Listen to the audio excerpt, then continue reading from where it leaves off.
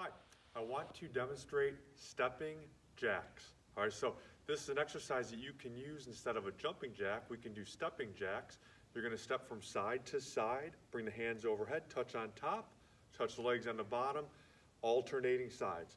All right, you can increase the pace of this and go as quick as you can as long as you get full range of motion to increase your heart rate and also your respiration. This is a great alternative to jumping jacks, especially if you have problems with your knees, such as arthritis, or if you get irritation in these with the jumping motion.